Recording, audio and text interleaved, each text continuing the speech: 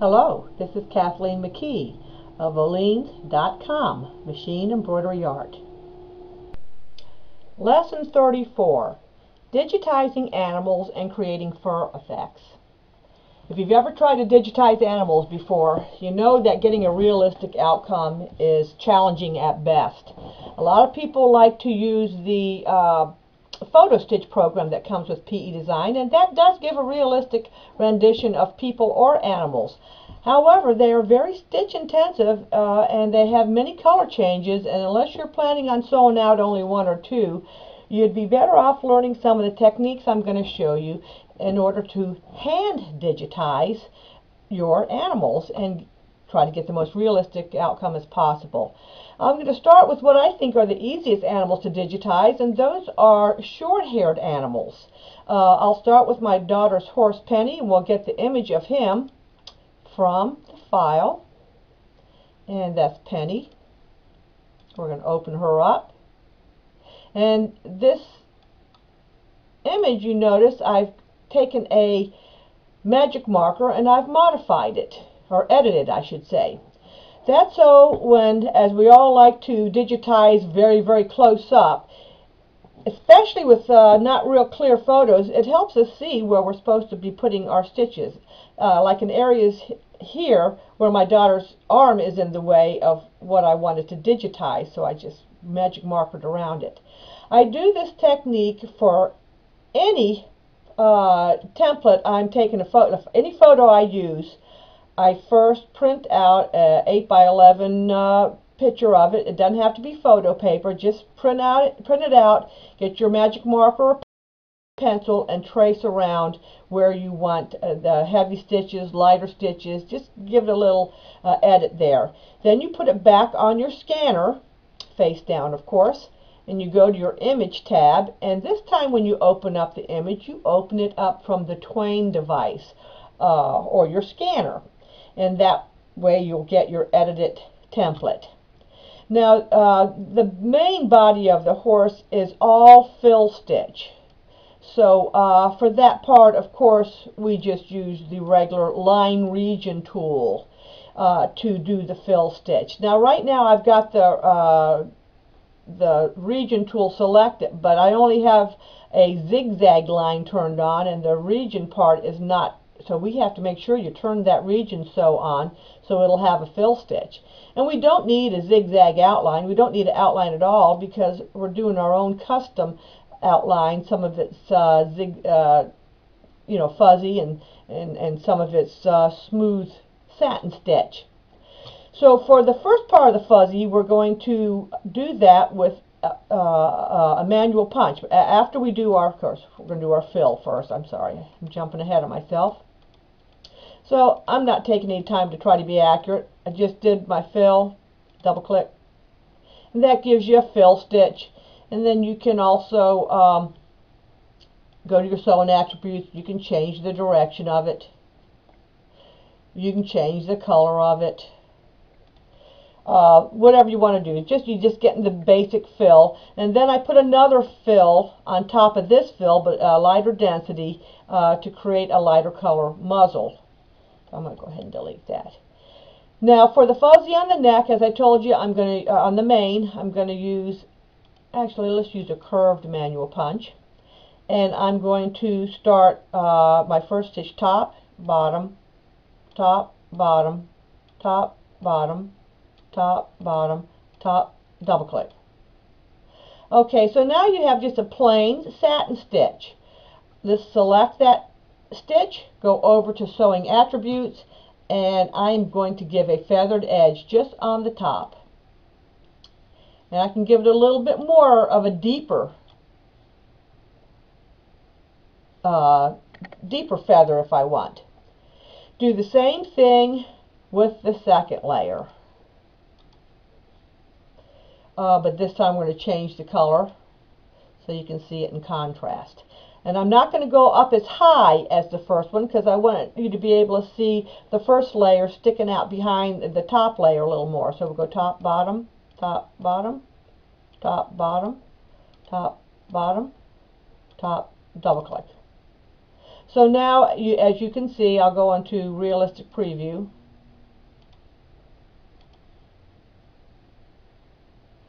And well, you can't see it that great, but hold on. You can see you've got the one layer in the back and the one on top. Now, in order to get the mane that comes between the ears, I forgot what the technical term for that is, but that is done all with the freehand pencil tool. And to use this tool, we're going to use that to create this fur here, and then all the other little lines. So we're going to start to use the pencil. You just keep your finger pressed down on the left mouse button, and you keep it held there as you just draw. And this isn't going to look real good because I'm not up as close. I just want to quickly show you how this tool is used. And to finish your line, you just let go of the pencil, of the left mouse button. But you see there's no stitches there, and the reason why that is, let's select that area that I just drew. You see just the dotted line, is because I had turned off my line sew when I was doing the fill earlier. So let's turn that on. But we don't want a zigzag stitch there. We want a running stitch. So that makes it a running stitch. And we don't want it light. We want the light brown on the top, not on the bottom. So let's change that color to black. Now, okay, so this same thing for the next layer. We're going to go to our manual punch. And we'll use, now we'll use this color khaki. Oh, excuse me, not manual punch. I'm sorry. To the freehand pencil. So we got the freehand pencil. We're going to put that in khaki, and same thing. Just draw. Keep your finger pressed down on the left mouse, and then let go of it when you're finished. That will populate your stitches. The same thing for the areas here. Just drew in some freehand stuff here, as I said. You'll be taking your time and let go of it, and it'll populate the stitches. Okay, the same for this dog here, Tucker the dog.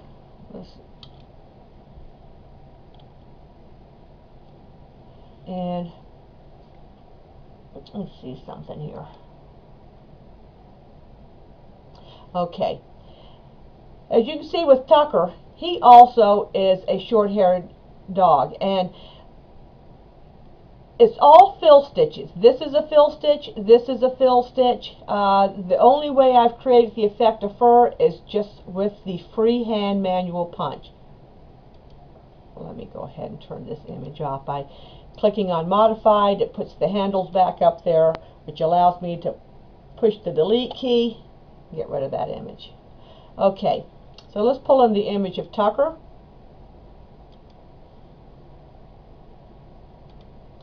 And I edited him with a pencil. I should have done it with magic marker because it's a very grainy and bad photograph. But if you do your editing with your pencil well enough, you will be able to see on your software when you're close up where to put your fill stitches and fur effects. So all of this was done in just one fill stitch. As you can see, where is it? Oh, turn that red. You see, all that was done in one region sew, and the same thing happened with the other part, all fill stitches. And then to give the fur effect, I used the freehand pencil tool, and I just drew in some lines where I had given myself some guidelines when I edited the photo, so I would know where to put the fuzzy effects. So let's go back to image, and I'm going to modify this so I can select the handles. Okay, the one I'm most proud of is Stella the Poodle, because I tried for so long to create a poodle type effect hair. I wanted to digitize my daughter's dog. These are all her pets, except for Homeless Bob. He's mine. And let's get Stella. Once again, another very grainy photo. But when I got up close to it, I knew where I wanted to put the plain fill stitch and where I wanted to put the poodle hair effect.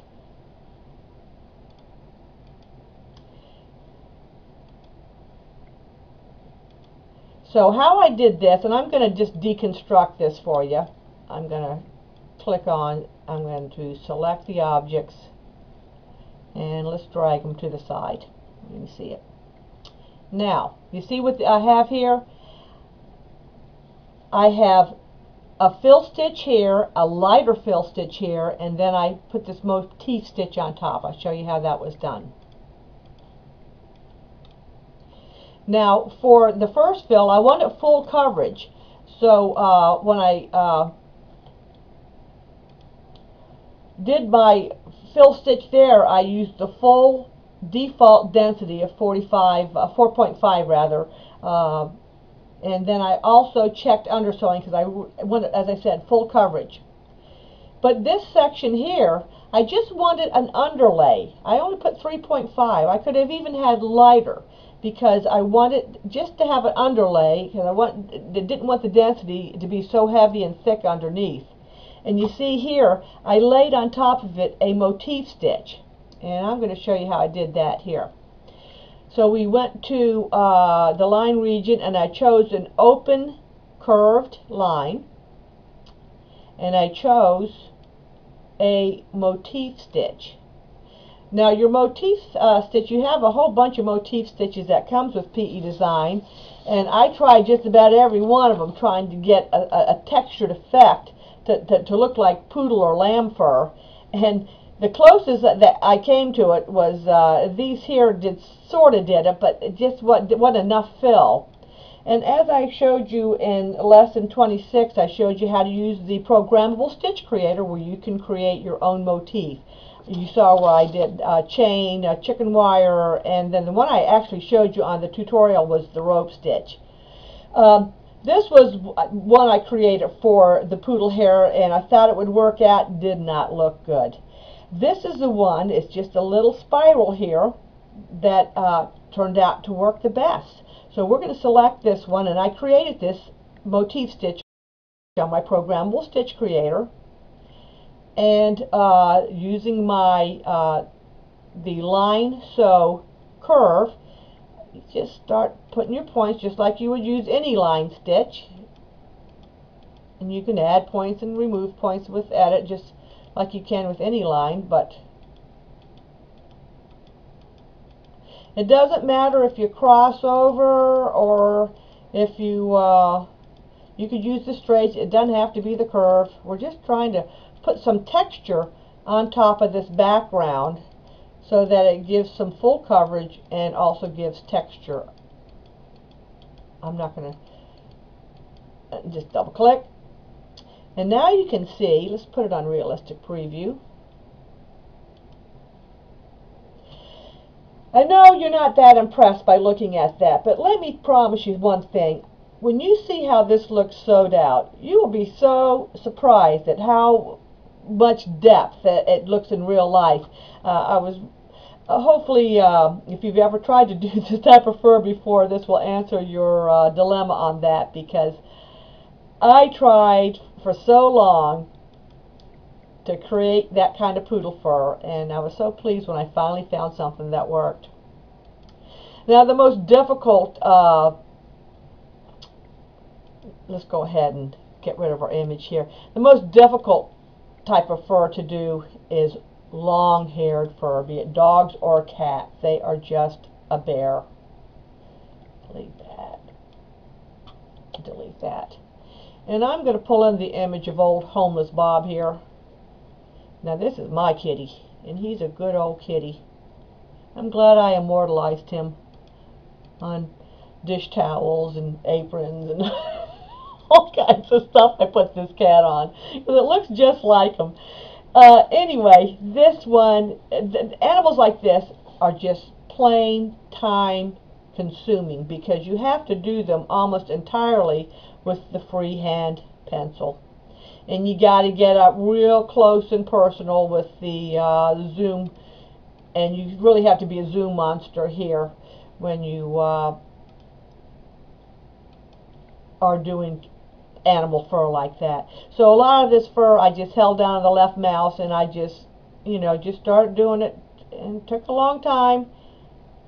And I would do a bunch of fur, and then I'd come back and put some more fur on top of that, then come back and put some more fur on that, and then after you do all that, and you let go of it to finish. Oh, that was a motif stitch. Let me select that. Change that into a running stitch. Okay, then when you finish all that, then you still have to get your edit, and you have to probably change some things around, move them around. But it's very time consuming. There is a shortcut to getting a fur effect, and it's good for when you're doing real large areas of the same color. So I'm going to show you how we do that. Once again with the manual punch. The last time we used manual punch, we had it feathered just on the top. But to create the fur effect, we're going to feather it on the top and the bottom. And I'm going to give it a lot, I'm going to give it a lot of depth, because I really want those feathers to cut way about the same. I want that feathering to cut in way deep. So you start by going top. It doesn't really, you don't even have to do that.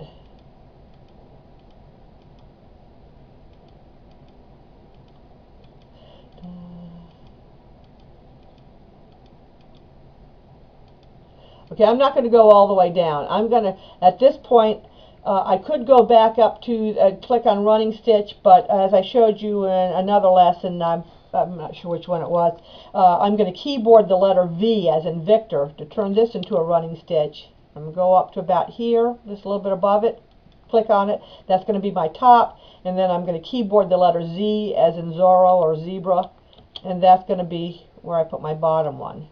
So we're going to really cut in there. I'm going to go up here. And I try to cut down real deep into the first layer because we put a lot of feathering on it. Now I'm going to keyboard the letter V for Victor. I'm going to go up here, click on it for my first stitch, keyboard the letter Z as in zebra, and that will be my second one. And I want to go way down, almost coming to where the first layer of stitches was the top. That's how far we want to go. We get full coverage. Now I'm going to keyboard the letter V again for Victor. Click, keyboard the letter Z, and then once again top, bottom, top. And you really want to cut down and just layer, take your time. And it's not going to come out perfect the first time. You're going to have to be doing a lot of editing and moving things around. Keyboard V. And at this point, I'm going to start, okay, keyboard the letter Z. I'm going to start angling the fur down this way. I don't know how that's going to turn out because, actually, and double click.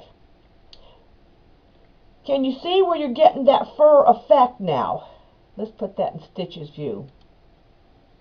Can't really see. Let's change the color there where it has some contrast. I'll select it first. And now you're going to be getting your fur effect. Now, if I were doing the whole cat, I would have started way down here and started moving up. And then to give some more randomness, I would have used the freehand pencil and done some freehand feathering on top of that. So you see where you can get a fur effect just by using the manual punch with a satin stitch with feathering on both sides. Please go to my website, Oleens.com, and send me your samples of animals that you've been working on. I would love to see your pets and how you're doing with digitizing them. Maybe give you a few pointers on how to get the best rendition. Good luck.